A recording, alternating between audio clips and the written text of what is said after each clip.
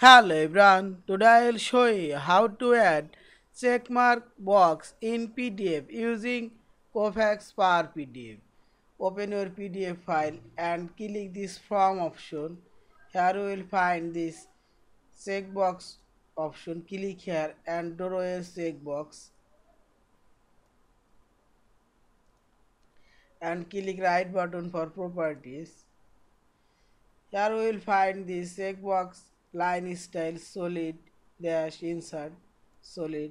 This checkbox outline color or border color. I'll choose pink color. Also you can change checkbox line thickness medium and fill color. I'll choose here no color and font size here auto text color. Now click close and click hand option. This check mark already show. Also, I'll draw another checkbox.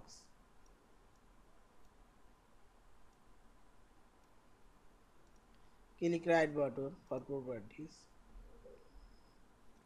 Here I'll choose checkmark color and choose fill color this and click this option icon. Here you can choose circle, cross. I'll choose cross. Now click cross and click hand option. Select here. Cross checkmark. And finally click file option. Save or save as your PDF file. Thank you for watching. Please subscribe, like, share and comments.